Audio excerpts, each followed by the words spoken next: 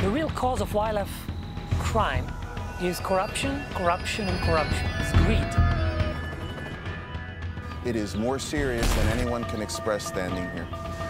People really don't understand why there is such big fuss about killing animals. It's not a big deal. It's not a very big deal. This is not an African problem. This affects you. When you see a mother grieving the loss of her child, it's pretty easy to say, well, the way they feel grief must be similar to ours. What you have to remember about East Africa is that it's the Wild West. Move west, young men, and there's gold down there. I'd like to think that as proud African, our life is more important than money. When you've got $650,000 in that horn right there, and you can buy a bunch of these, how much terror do you think this whole game drives? When you got child soldiers, they're just brainwashed to shoot anybody that gets in their path.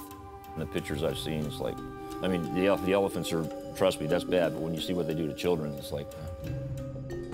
It's just horrific how things can change so fast. That's why I think you still have to look for those gems of hope, and that's one of the reasons why right now I'm trying to focus more on the survivors of these poachings. If you can work with them to see the wildlife in the wilderness as an asset, there is still time.